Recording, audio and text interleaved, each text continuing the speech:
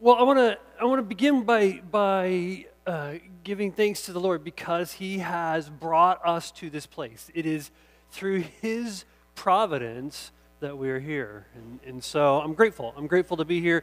I'm grateful to be in this place. I'm grateful to be surrounded by people that I love and that love me and my family, and we're grateful to be here in the midst of all of this. And so what we ought to do together is study God's Word. Amen? Let's do that. So grab a Bible. We're going to be in John chapter 17. And if you don't mind, let me set the stage just a little bit. So starting in John 13, the Apostle John has decided that he would recant, retell, recalibrate our minds by speaking of what we know of as the Last Supper. And that's actually several chapters of content in the book of John is the Last Supper. So you think about what's going on. Jesus rolls in what we call the triumphal entry in about chapter 12, and then some things happen, and eventually they get into this upper room where the Lord then puts some kind of garment around himself, a towel around himself, and he washes the feet of his 12 disciples, which must have been an extraordinary moment. Then, of course, there's the gathering of food, and they eat together, and they have the Passover meal together, and Jesus spends an extended period of time comforting his disciples, giving them last instructions, giving them encouragement, telling them what's kind of happening and how it's going to unfold. And then we get to John chapter 17, where the Lord prays. So he's still in the upper room. The guys are there still with him. Well, the guys minus one. Of course, Judas the betrayer is already gone. But there Jesus begins to pray, and his prayer can be broken into three parts. He begins by praying for himself, which it's an extraordinary thing, and we'll talk about it in a minute. Then he prays for the 12, the 11, right? The 11 who are in the room with him. And then he prays an extended bit for all who would come after. That's you and me. He spends time praying for us before he goes to Golgotha, before the cross. And so we want to talk about that. But when we read this, I want to highlight a couple of things here that Jesus prays about. First of all, I want to highlight how much of God's love is expressed in this prayer. So as we read it, I want that to be in your mind. How much of God's love is being expressed in the midst of this prayer of the Lord Jesus Christ? Secondly, I want us to see how God feels about unity and what He thinks about unity. And so we're going to talk about that extensively, the unity that we have in Christ Jesus. So before we do all of that, let's pray. Let's pray. Lord above, we give you thanks and praise and glory and honor, for you alone are good. Even the Lord Jesus said this, that you alone are good. And so we come to you and recognize your goodness and your grace and your mercy and your love toward us. And I pray that you would be with us in this time. I pray, Lord God, that as we have emotions that are up and down and flowing, and we have thoughts that are racing through our minds, and we have opinions about this and that and the other thing, I pray that the Holy Spirit would come upon us and bring peace. That we would experience your peace, your shalom, my Lord and my God. I pray that you would come upon us and that you would help us then to internalize your word, for your word is truth. And so I pray, please be with me as I preach your word. Help me to do it with integrity and with accuracy and with power through the Holy Spirit.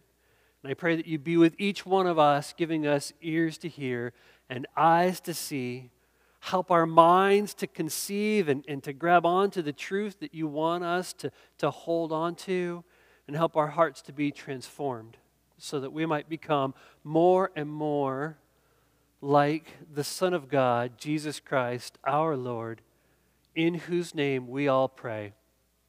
Amen. Amen. So here we go, John chapter 17, starting in verse 1, and it goes like this. Father, the hour has come. So, by the way, as I go through this, I'm going to be stopping and starting and stopping and starting, and that's just the way it's going to go today. So, there you go. That's reality, okay? So, Father, the hour has come. What's Jesus starting with? He's starting with this idea that he already sees the cross before him.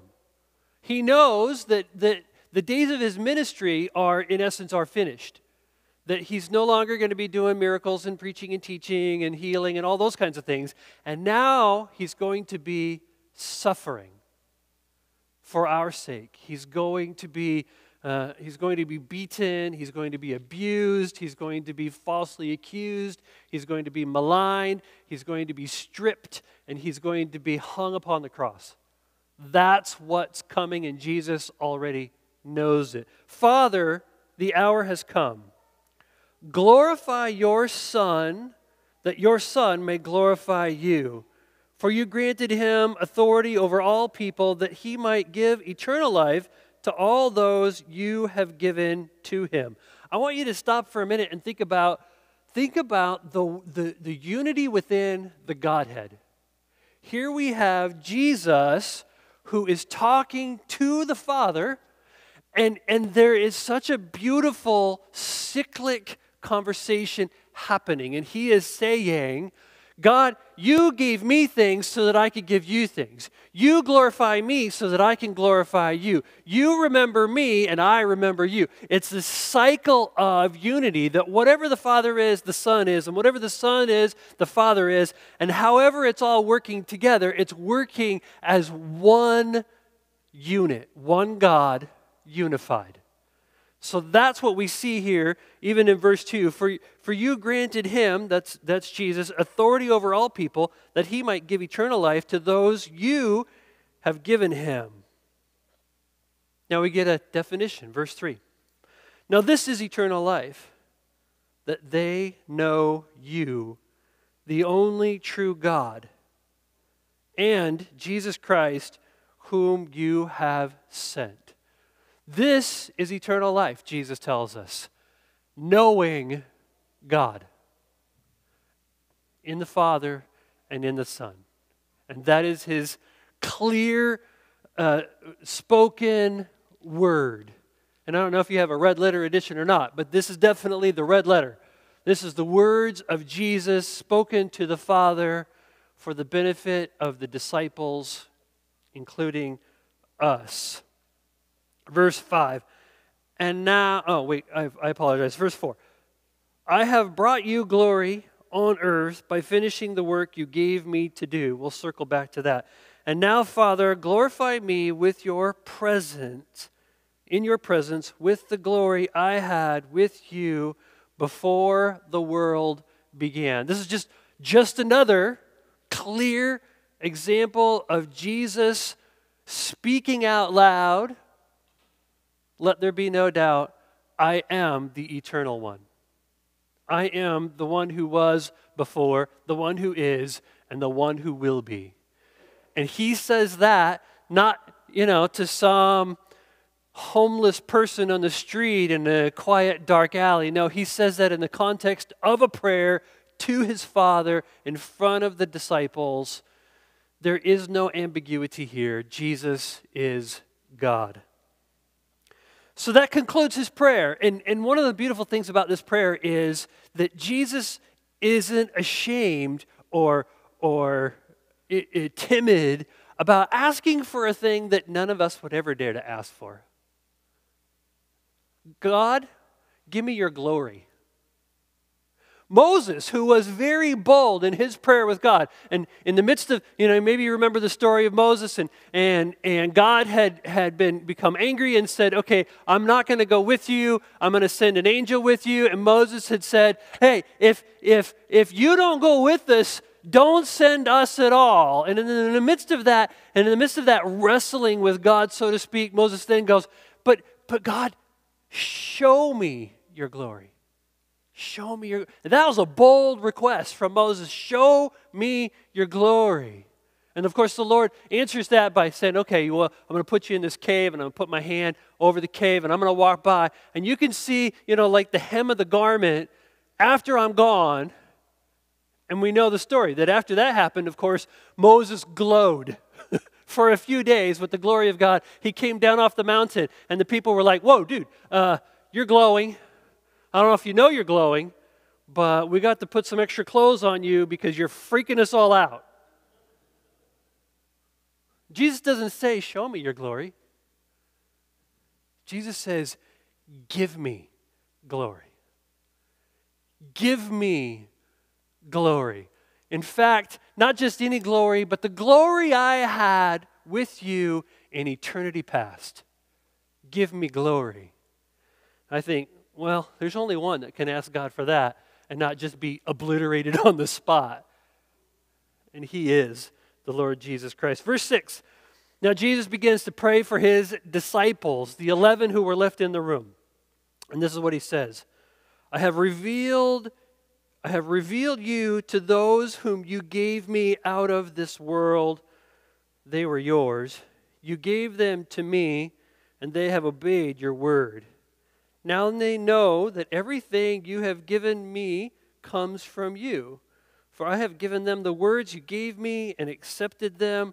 They knew with certainty that I came from you, and they believed that you sent me. I pray for them. I am not only praying for the world, I'm not praying for the world, but for those you have given me, for they are yours. All I have is yours, and all you have is mine. And glory has come to me through them. I will remain in the world no longer, but they are still in the world, and I am coming to you. Holy Father, protect them by the power of your name, the name you gave me, so that they may be one as we are one. While I was with them, I protected them and kept them safe by that name you gave me. None has been lost except the one doomed to destruction, so that the scriptures would be fulfilled. So I want to stop here for just a minute and think about, what is it that Jesus is praying for the men in the room? For the people who are literally there with him, he's praying something specific. And one of the things he's saying is, I already know my time on the earth is not long. I am headed back to your right hand, Father God. That's where Jesus is going. And his mind is set on that, and his heart is set on that, and there is clarity in who he thinks, what he believes is going to happen. And so there's that. But then what we see is the two things we talked about at the beginning. Jesus loves these people. He loves them. And how do we know that he loves them? Because he says, Father God, I recognize that I'm going to go, and when I do, they're going to come under attack. That's going to happen, and I know it. And so, Father God, Jesus prays, protect them. Because I won't be here to do it anymore. Protect them. And if that's not love, I don't know what love is. That is certainly love. And even when we watch the news and we see all of the people who are still fleeing Ukraine, and we see all of the images I'm sure that you have seen on the news and wherever you view these things, what you see is so often you see mothers and children, you see grandparents and moms and kids and dad who is left behind fighting in Ukraine for his country, and mom who is what? Protecting her kids. And the grandparents are doing their best to protect the children. Because this is how we love. We protect those we love. And this is what Jesus is doing. He's showing clarity of his love. Father, protect them in my absence. And now we get into this sort of strange language, I think. When we read it again, we see that it's not an ordinary kind of protection, right? When we think of protection, we think of like, okay, so we were in Wyoming, and I'm holding my granddaughter in my arms, and I'm going to put her in the car so she can go home with her parents. And what do I want? I want to protect her. I want to protect her. I move heaven and earth to protect her, right? So what am I doing? I'm putting her in a car seat. I'm not just going to like, hey, have a safe trip home, kid. Throw her in the car and slam the door and walk away. No, I'm like, okay, how does this car seat work? I want to make sure I understand how this car seat works because I want her to be protected in case there's a crash. So I'm like, okay, we got to understand how this works and what's going on. Now, some of you had car seats a long time ago. I had car seats a long time ago. Car seats are different now. They're so complicated now. Like you got to face the right direction. It's got to be at the right angle. There's a little bubble that tells what level is, and you got to have the strap, and it's got to like you got to lay on top of the car seat to get the thing tight with the strap, and then when you put the kid in the car seat, then it's not just a buckle. It's like you got to put their little arms in, and then you got the face protector slider things that go on the straps, and they got to be in the right position, and then you got to click the thing in on that side and click the thing in on this side. It's less complicated to drive a race car. Click and click and click and click and slide and move. And of course, when you're putting a 1-year-old in a car seat, she is not thinking, Poppy, I'm so grateful that you care so much that you want to protect me and keep me safe. You know, she's thinking, I want my toys. I want to get out of this place. I want to go play. I like the dog. Let go of me. And there's the flailing and the crying and all the... Father, protect them, because I'm going to leave this place, Jesus says. But then there's something specific in how he says it. He says it this way, Holy Father, protect them by the power of your name, the name you gave me. Holy Father. This is an interesting thing, okay? Jesus is praying, for sure, and he's teaching. And I don't want you to miss that. He's praying and he's teaching. He's talking to God, and he's also telling his disciples more about who the Father is. In all of the Gospel of John, Jesus talks to the Father countless times. Countless times he talks to the Father. Father, this and that and the other thing, and I'm praying, and he teaches about the Father. You know, I only do the thing that the Father gave me to do, and so on and so forth. And here he stops, and he doesn't just say Father. He says, Holy Father.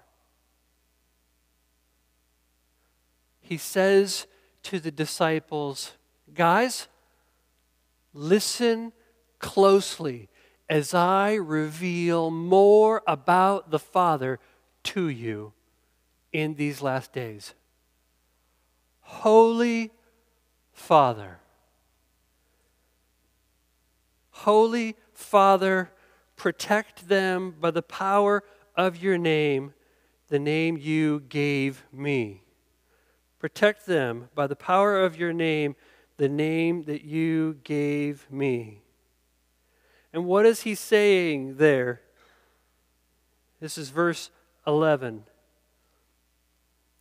He's saying, you have revealed yourself in special ways throughout history. Father God, you have revealed yourself in special ways. And one of the ways is the way that you revealed yourself to Moses at the burning bush.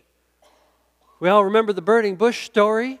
And Moses is like, that's weird. That bush is on fire, but it's not burning up. I'm going to go over there and check that out. And he shows up, and the voice of God speaks to Moses, and he says, whoa, you need to take off your sandals. This is holy ground. And Moses realizes this isn't just special, it is divine. God is at work.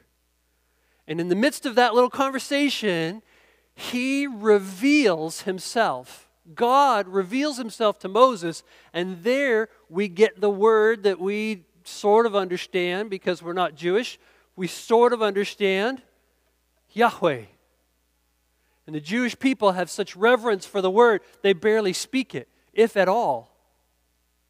Because it is the revelation of God to his people. And so God revealed himself through his name. And it is translated, I am. And it is not just a revelation of God, it is a revelation of his eternality. God is eternal. And this is part of what Jesus is talking about. That it isn't just, if you're traveling as an emissary of a king, and you show up and some people decide that they want to kidnap you or kill you or whatever, you may be able to say to them, I am here on behalf of King Gustav or King John or whatever it is, right? I am here, and the power of the name protects you in your travels. This is still true today, right? If you're a U.S. citizen and you travel somewhere in the world and you show up there and people want to kidnap you, now maybe being a U.S. citizen is a help, and maybe it's a hindrance, right? Depending on where you are in the world. In some cases, if they find out you're a U.S. citizen, they'll be like, whoa, okay, I don't want to mess with you. In other cases, they'll say, yeah, you're exactly who I want to kidnap.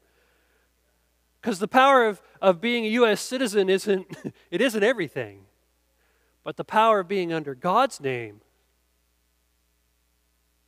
it is. It's everything. It is the revelation of God in who he is, and it is the revelation of the power of God over these people, over this 11. And then Jesus talks about the why. And I think we underestimate the power of the why. What does it say here in verse 11? It says, I will remain in the world no longer, but they are still in the world, and I am coming to you. Holy Father, protect them by the power of your name, the name you gave me. Why? So that they may be one as we are one. Jesus cares about unity. He cares about it. It's important to him. In fact, he says it's the reason he prays for protection for these 11 men. The word so exists in the passage for a reason. It is purpose. It is meaning. It is reasoning. It is justification. In Jesus' mind, this is why. And lest you be confused, let's move on. Verse 20 says this, my prayer is not for them alone, but I also pray for those who believe in me through their message, that all of them may be one. Father, just as you are in me and I am in you, may they also be in us, so that the world might believe that you sent me. Jesus doesn't just pray for the unity of the 11, he prays for the unity of the church, of us all. That we might be protected through the power of his name, that we might have unity. Unity. Okay, we'll come back to that in just a second. Let's read the rest of this passage, starting in verse 13. This is what Jesus says. I'm coming to you now, but I say these things while I am still in the world, so that they may have the full measure of joy with them. Jesus loves. Verse 14. I have given them your word, and the world has hated them, for they are not of the world, any more than I am of the world. My prayer is not that you take them out of the world, but that you protect them from the evil one. They are not of the world, even as I am not of it. Sanctify them by the truth. Your word is truth. As you have sent me into the world, I have sent them into the world. For them I sanctify myself, that they too may be sanctified. So that's all about the 11 who are in the room that Jesus wants to have he wants them to understand, and he wants them to be sanctified. Okay, verse 20. My prayer is not for them alone. I pray also for those who will believe in me through their message, that all of them may be one. Father, just as you are in me and I am in you, may they also be in us, so that the world may believe that you sent me. I have given them the glory that you gave me, that they may be one as we are one. I am them and you in me, so that they may be brought to complete unity. Then the world will know that you sent me and have loved them even as you have loved me. Father, I want those who you have given me to be with me where I am, and to see my glory, the glory you have given me because you loved me before the creation of the world. Now pay attention. This is the big finish. Verse 25. Righteous Father, though the world does not know you, I know you, and they know you have sent me. I have made you known to them and will continue to make you known, in order that the love you have for me may be in them, and that I myself may be in them. Do you see that? I think that is staggering. That Jesus goes to the Father and says, the love you have for me, put it in them. That's us, church. That's Jesus asking his Father to give the love that was destined for him to us. We don't understand that. We can't wrap our minds around that. We can't begin to think what that really means. One day we will know. We sort of have inklings of it. We sort of see it little bits. We see it at the cross. We see that the Father sent the Son to stand in our place, and that is such an extraordinary act of love. We can't possibly even think about the thing that Jesus endured in our place for our benefit, but we do know he loves us. And why? He wants us to be unified. He wants us to be unified. So I just want to talk for 1 minute about what that means. When Jesus talked about unity, one of the things he said was, I have done the things you asked me to do. Being unified begins with being in right standing with God. If we walk in obedience before God, our chances of being unified with one another increase. When Suzanne and I were doing youth ministry, we used to talk to boys and girls, because boys and girls are always in love, and they don't love like, this much. Their love is always way up here, like explosions of love, and I can't believe that my parents have said, I can't see so-and-so, he's the most amazing guy in the history of the world, and I love him so much, and so on and so forth, and this is what we, this is what we used to teach young men and women. We used to teach them this. If you seek God with all of your heart, and your future spouse is also doing the same thing, seeking God with all of their heart, you'll meet each other in that place where the will of God brings you together. You see that? This is us, church. It's us on a grander scale, all of us. If we set aside our will, our desires, our selfishness, and we seek God with all of our heart, and everybody else around us in Christ is seeking God with all of their hearts, unity happens. It is a consequence of our love for God and our obedience to Him. And people, I think, have this misunderstanding of unity, that unity is a force of will. It is a force of setting aside your will and saying, well, I think that person is stupid and everything they stand for is stupid, but I love them in Jesus, and so I'm gonna be unified with them. You're not that strong. You're not that strong. You can't just set aside everything you think is good and smart and wise just to pretend like, because unity isn't some kind of goal of human endeavor. It isn't something that you can strive for in your own strength. It is a consequence of rightly loving and obeying God. But when we do that, some things happen. When you rightly love and obey God, you are humble. Because when you remember who God is, humility is a consequence. You are humble. And when you're humble, you recognize whatever wisdom I have, it came from God. Whatever I desire, I want my desires to match with God.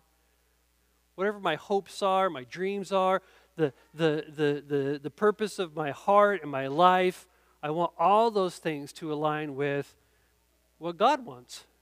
And when you do that, being unified becomes, well, it's easy because it's a consequence of right relationship with Jesus. You get that, church? I hope we get that. I hope we get that. And I hope we understand God cares about this. He doesn't put this in the context of this is Jesus' prayer. He doesn't put that here on accident. He cares about his people being united. He wants us to have one heart and one mind working together for his purposes. That he would be glorified and that we would be blessed. So, let's pray today and ask God to continue to purify our hearts. Ask God to continue to humble us and bring us into right relationship with him so that we would have healthy relationship with our God, so that we would be unified with our brothers and sisters in Christ. Can you pray that with me? Let's pray. Lord God, we come to you today recognizing that we are sinners, that we are weak, that we are selfish, that our first thoughts tend to be about our own desires, that we tend to overestimate our own wisdom, that we have a propensity to doing the thing that we think is good, that we think is right, that we think is helpful, and we don't always even check in with you first, and so forgive us. Forgive me, Lord. I know there are many times when I have gone about doing things and I haven't even sought for your will. But in these days where so much is at stake, I pray, help us, Lord, to walk in humility before you. Help us, Lord, to be in right relationship with you. Help us, Lord, to consistently come before you, asking for you to forgive us of our sins and cleanse us of all unrighteousness. Help us, Lord, to forgive others when they sin against us. And help us, Lord, to be one, to be united, to be one united church here that calls itself WayPointe Christian Fellowship, but also to be united with brothers and sisters who are in Christ around the world. We think of those who are in Ukraine, brothers and sisters in Christ who are struggling there, and we ask that you would be merciful to them. But they're not the only ones. We think also, Lord, of brothers and sisters in Christ in other nations. We know that there is ongoing persecution for those who are in the Middle East, and those who are in India, and those who are in China, and certainly in certain parts of Africa, Lord God, there's much persecution. And so we pray, be with our brothers and sisters there and around the world. But here in this time, I pray, help us to trust in you and to walk by faith and to walk in unity as your church. We love you. We trust in you. We believe that you continue to work out things for our good and for your glory. We pray together all of these things in the powerful name of Jesus Christ our Lord. And everyone said, amen. Amen. Okay, well, I love you very much, and I'm very excited because we have such a wonderful opportunity to fellowship and to celebrate, and also to, well, maybe not you, but I get to kiss Lori on the head and wish her happy birthday. So, in the meantime, if you're a member and you have a ballot and you can turn it in to Suzanne, I know Forrest is back there, Gary's over here, Tim's over there. You can give the ballot to any of the elders in the room, and